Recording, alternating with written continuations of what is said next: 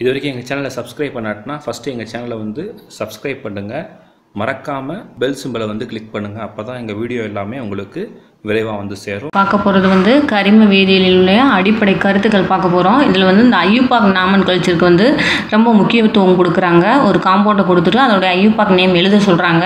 இதை பார்க்குறதுக்கு முன்னாடி கொஞ்சம் பேசிக் தெரிஞ்சுக்கிடுவோம். இப்போ பார்த்தீங்க அப்படின்னா ஒரு கார்பன் இருந்துச்சு, நம்ம கொடுத்துருக்கக்கூடிய காம்பவுண்டில் ஒரு கார்பன் இருந்துச்சு அப்படின்னா அதனுடைய முன்னோட்டு என்ன அப்படின்னா மீத் அப்படின்றது அதனுடைய முன்னோட்டு.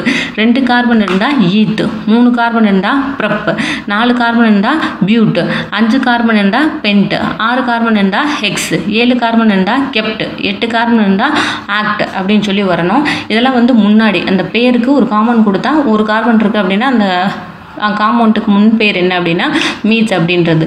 இதே இது பின்னாடி முன்னோட்டு பின்னோட்டுன்னு சொல்லுவாங்க. ஸோ முன்னோட்டு இப்போ நான் கொடுத்துருக்கிறதெல்லாம் வந்து கார்பனோட எண்ணிக்கையை பொறுத்து உங்களுக்கு முன்னோட்டு கொடுத்துருக்கேன். பின்னோட்டு பார்த்தீங்க அப்படின்னா கார்பன் நம்மளுக்கு கொடுத்துருக்கக்கூடிய சேர்மத்தில் கார்பனுக்கு இடையில ஒரு ஒற்றை பிணைப்பு இருந்துச்சு அப்படின்னா அந்த காம்பவுண்டுடைய பின்னோட்டு பின்னாடி எதில் முடியணும் அப்படின்னா ஏன் அப்படின்னு சொல்லி முடியணும். இதே இது ரெண்டு பிணைப்பு இருந்துச்சு, கார்பனுக்கு இடையில 2 பிணைப்பு இருந்துச்சு அப்படின்னா ஈன் அப்படின்னு சொல்லி முடியணும். கார்பனுக்கு இடையில 3 பிணைப்பு இருந்துச்சு அப்படின்னா ஐன் அப்படின்னு சொல்லி முடியணும். இதுக்கு பேர் வந்து பின்னோட்டு, இதுக்கு பேர் வந்து முன்னோட்டு அப்படின்னு சொல்லி பேர். இதுக்கு பேர் வந்து பின்னோட்டு, இந்த இதுக்கெல்லாம் பேர் வந்து என்னன்னா முன்னோட்டு அப்படின்னு சொல்லி பேர்.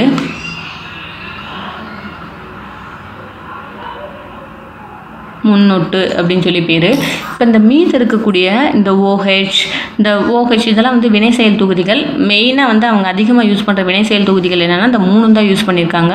OH அப்படின்னு வந்தால் ஆல் அப்படின்னு சொல்லி முடியணும், CHO அப்படின்னு வந்தால் நெல் அப்படின்னு சொல்லி முடியணும், C+O அப்படின்னு வந்தால் ஓன் அப்படின்னு சொல்லி முடியணும். ஸோ வந்து இது வந்து பேசிக் திங்ஸு. அந்த காம்பவுண்ட் எழுதுறதுக்கு முன்னாடி இதெல்லாம் கொஞ்சம் நல்லா மனப்பாடம் பண்ணிவிட்டு அங்கே வந்தீங்கன்னா ஈஸியாக இருக்கும் உங்களுக்கு. இப்போ நம்ம காம்பவுண்ட் பார்ப்போம். ஸோ ஃபஸ்ட் கொஷின் அவங்க என்ன கேட்டிருக்காங்கன்னா ஐயூபாக் பேர் கொடுத்துருக்காங்க. இதில் நான் முன்னாடி சொன்ன மாதிரி அதாவது கார்பனுக்கு நம்பர்ஸ் கொடுக்கணும். இப்போ கார்பனுக்கு நம்பர் கொடுக்கும்பொழுது வினை செயல் தொகுதி எங்கே இருக்கோ அந்த இடத்துக்கு வந்து குறைவான நம்பர் வர்ற மாதிரி நமக்கு அந்த கார்பன் செயினுக்கு வந்து நம்பர் கொடுக்கணும். இப்போ பார்த்தீங்கன்னா இதில் 2 வினை செயல் தொகுதி இருக்குது. ஒன்று ஆல்டிஹைடு, இன்னொன்று வந்து கீட்டோன் இடையில இருக்கனால அதை நம்ம வந்து இந்த காம்பவுண்டுடைய வினை செயல் தொகுதியை எடுத்துக்க முடியாது. ஆக்சுவலாக அது வினை செயல் தொகுதி தான். இந்த காம்பவுண்டுடைய முக்கியமான வினை செயல் தொகுதி என்னது அப்படின்னா ஆல்டிஹைடு. ஸோ அப்போ நம்பரை இங்கே இந்த கார்பன்லேருந்து கொடுக்க ஆரம்பிக்கணும். 1 2 3 4 5 6. அப்போ நம்மக்கிட்ட மொத்தம் எத்தனை கார்பன் இருக்குது? 6 கார்பன் இருக்குது. ஸோ 6 கார்பன் இருந்தால் ஹெக்ஸ் அப்படின்றது தான் வந்து அதனுடைய முன்னோட்டு. இப்போ பார்த்தீங்க அப்படின்னா நம்மளுக்கு இந்த காம்பவுண்டில் பேர் கொடுக்கும் பொழுது இதில் இப்போ வினை செயல் தொகுதிகளை சொல்லிவிட்டு அதுக்கப்புறம் பிரான்ச்சில் இருக்கக்கூடிய மெத்திலோ எத்திலோ ப்ரொப்பைலோ அதை வந்து நம்ம சொல்லணும். மெத்தில்னா ஒன்றும் இல்லை, இப்போ மீத்தேன் CH4 மீத்தேன் அப்படின்னா அதுலேருந்து ஒரு ஹைட்ரஜன் எடுத்துகிட்டா அதுக்கு பேர் வந்து மெத்தில் அப்படின்னு சொல்லி பேர். இதே இது ஈத்தேன் பார்த்திங்க அப்படின்னா ஃபார்முலா CH3 தான் ஃபார்முலா. இதுலேருந்து லாஸ்ட்டில் கார்பன்லேருந்து ஒரு ஹைட்ரஜன் எடுத்துட்டிங்க அப்படின்னா அதுக்கு பேர் வந்து எத்தில் அப்படின்னு சொல்லி பேர்.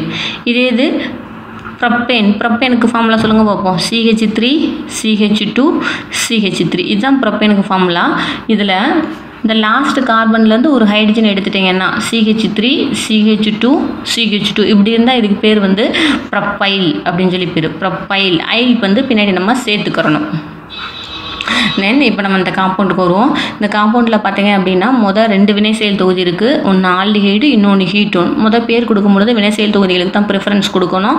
ஸோ இங்கே உள்ளுக்குள்ளே வரக்கூடிய வினை செயல் தொகுதிக்கு என்னென்னா அதாவது 3வது பொசிஷனில் ஹீட்டோன் இருக்குது. ஸோ வந்து 3 ஹீட்டோ அப்படின்னு சொல்லி ஆரம்பிக்கணும். 3 ஹீட்டோ. அதுக்கப்புறம் பார்த்தீங்க அப்படின்னா 2வது தொகுதியில் வந்து மெத்தில் பிணைப்பு இருக்குது. ஸோ 2 மெத்தில் அப்படின்னு சொல்லணும். ஏன் நம்ம 2 மெத்தில் 3 ஹீட்டோன்னு சொல்லக்கூடாது அப்படின்னா 2ல் வந்து மெத்தில் ஆரம்பிக்கிறது M, ஹீட்டோ ஆரம்பிக்கிறது K. ஆங்கில எழுத்துல ஆல்ஃபபெட் பிரகாரம் வரும். ஸோ K தானே முன்னாடி வரும். ஸோ அதனால தான் அவங்க என்ன சொல்கிறாங்கன்னா 3 ஹீட்டோ. ஸோ இதுதான் ஆன்சர். இல்லை, கீழே இன்னொரு ஆன்சர் இருக்குது. 3 ஹீட்டோ அப்படின்னு எடுக்கும் பொழுது ஏவும் டியும் வந்து நம்மளுக்கு இன்க்ளூட் ஆகும். ஸோ இங்கே நம்ம கரெக்டாக ஃபுல் ஃபார்ம் பார்த்துருவோம். 3 ஹீட்டோ 2 மெத்தில் இதுவரையும் சொல்லியாச்சு. அதுக்கப்புறம் வந்து டபுள் பாண்டை பற்றி பேசணும். டபுள் பாண்ட் பற்றி பேசக்கு முன்னாடி எத்தனை கார்பன் இருக்குது? 6 கார்பன் இருக்குது. அப்போ ஹெக்ஸ் அதோட முன்னோட்டு என்னது? ஹெக்ஸ். 6 ஹெக்ஸ்ன்னு சொல்லணும் அவசியம் இல்லை. ஹெக்ஸ் டபுள் பாண்ட் எந்த இடத்துல இருக்குது? 4வது பொசிஷனில் இருக்குது. ஸோ 4 இன் CHO குரூப்புக்கு பேர் என்னது? நெல். ஓகே 4 இன் 1 நெல். 1 நெல்லுன்னு சொல்லலாம், இல்லைன்னா வெறும் நெல்லுன்னு சொல்லலாம். நெல். ஓகே ஃபார்முலா திரும்பி பாருங்கள். 3 ஹீட்டோ 2 மெத்தில் 6 கார்பன் இருக்கனால ஹெக்ஸ் 4 இன் 1 நெல். 1 நெல்லுன்னு சொல்லலாம், இல்லைன்னா வெறும் நெல்லுன்னு சொல்லலாம். ஸோ ஆன்சர் பார்த்தீங்கன்னா ஏ. அடுத்த நம்ம ஃபார்முலா பார்ப்போம். நான் முன்னாடி சொன்ன மாதிரி வினை செயல் தொகுதிக்கு குறைந்த நம்பர் வரணும். இதில் இருக்கக்கூடிய வினை செயல் தொகுதி எது? கார்பனை கொண்டு இருக்கக்கூடிய வினை செயல் தொகுதி எது அப்படின்னு பார்த்தோம்னா கார்பனைல். ஸோ இங்கேருந்து ஆரம்பிக்கணும். 1 2 3 4 5. அப்போ 5 கார்பன் இருக்குது. 5 கார்பன் இருந்துச்சு அப்படின்னா அதனுடைய முன்னோட்டு என்ன வரும் அப்படின்னா பென்ட் அப்படின்னு சொல்லி வரும். ஓகே பென்ட் அப்படின்னு சொல்லி வரும். அப்போ இங்கே வரும்போது கீழே எதுலையாவது பென்ட் இல்லாமல் இருக்கான்னு பாருங்கள். இதில் இல்லை. அப்போ இந்த ஆன்சரை வந்து நம்ம கிராஸ் பண்ணிடலாம். இது ஆன்சர் கிடையாது. ஓகே தென் இதில் எப்படி ஸ்டார்ட் பண்ணோம் அப்படின்னா இப்போ பிரான்ச்சஸ் இருக்குது. எங்கே கிளைகள் இருக்கோ அதை தான் முதல் ஸ்டார்ட் பண்ணணும். இங்கே பார்த்தீங்கன்னா ஒரு கிளை இருந்தால் அதுக்கு பேர் மெத்தில் தான். CH3 தான் அப்படி எழுதியிருக்காங்க மெத்தில். இது ஒரு மெத்தில் தான். இப்போ ரெண்டுமே மெத்தில் தான். இப்போ நம்ம அல்ஃபபெட்டை பற்றி கவலை பண்ணணும்னு அவசியம் இல்லை. ஸோ எப்படி எழுதலாம் அப்படின்னா 2,3 டைமெத்தில் அப்படின்னு சொல்லி எழுதலாம். 2,3 டைமெத்தில் எங்கே ஆரம்பிக்குதுன்னு பாருங்கள். இங்கே ஆரம்பிக்குது. இப்போ இருந்தாலும் நம்ம நேம் வந்து கரெக்டானு பார்த்துக்கணும். 2,3 டைமெத்தில். இங்கே பார்த்தீங்க அப்படின்னா 5 கார்பன் இருக்குது. பென்டேன் அதாவது ஓ வரும்போது பென்டோனைல் அப்படின்னு சொல்லி வரணும். பென்டோனைல் குளோரைடு. ஓ வரனால பென்டோனைல் குளோரைடு அப்படின்னு சொல்லி சொல்கிறோம். 2,3 டைமெத்தில் 5 கார்பன் வந்து C டபுள் பாண்ட் ஓவோட இருக்கனால என்ன சொல்கிறோம்னா பென்டோனைல் குளோரைடு அப்படின்னு சொல்லி சொல்கிறோம். ஆன்சர் வந்து டி. இந்த காம்பவுண்டுக்கு நீங்களே வந்து ஆன்சர் கண்டுபிடிச்சிடலாம். இப்போ பார்த்தீங்க அப்படின்னா இந்த மாதிரி பிரான்ச்சஸ் வந்துச்சுன்னா நல்லா ஞாபகம் வச்சுக்கணும்.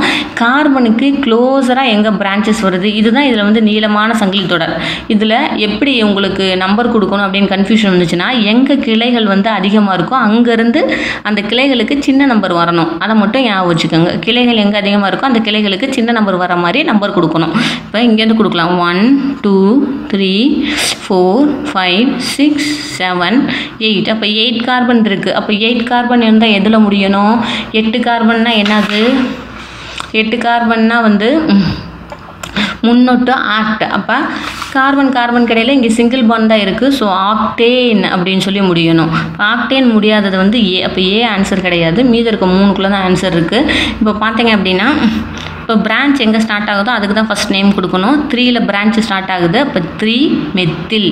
இங்கே பார்த்தீங்கன்னா 4ல் 4 எத்தில். இப்போ எத்தில்னா இ இருக்குது. இங்கே மெத்தில்னா எம். இப்போ இ அல்ஃபபெட்டிக்கல் ஆர்டரில் இ வருமா எம் வருமா? இ தான் வரும். அப்போ சொல்லும் பொழுது எப்படி சொல்லணும் அப்படின்னா 4 எத்தில் 3 மெத்தில் அப்படின்னு சொல்லி சொல்லணும். 4 ethyl 3 methyl.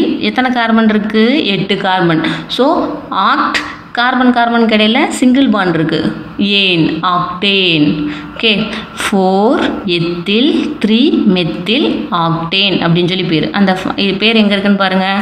4 ethyl 3 methyl octane. So answer வந்து சி.